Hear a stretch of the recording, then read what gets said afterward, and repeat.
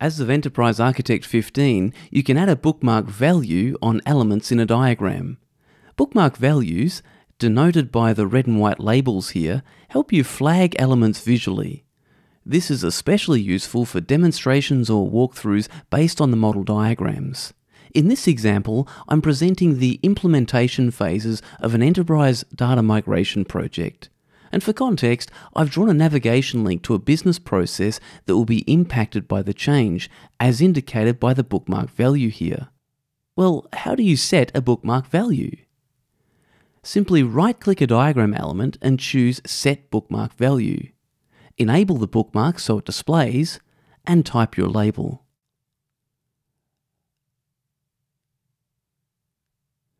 The same concept works for groups of elements too.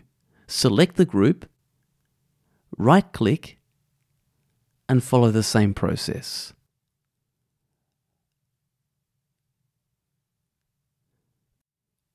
To show or hide all bookmarks on a diagram, right-click the diagram background and use the context menu options. Bookmark values work for many other kinds of elements in the model, everything from UML structural elements to business process elements.